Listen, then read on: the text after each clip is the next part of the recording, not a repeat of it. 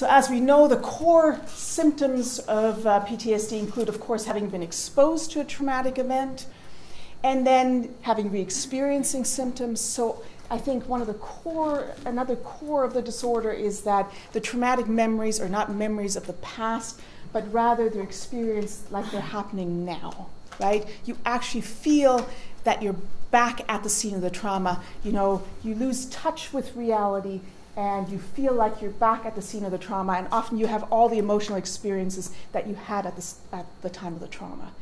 And so, looking ahead a little bit, we would refer to that as an alteration in consciousness, right? You're no longer in touch with present reality. And of course, we can also experience these events in the form of dreams.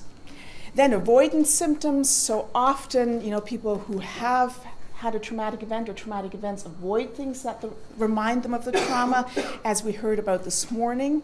And so, for example, if you had a car accident, you may avoid certain roads or you may avoid driving altogether. And I think, those symptoms are very important.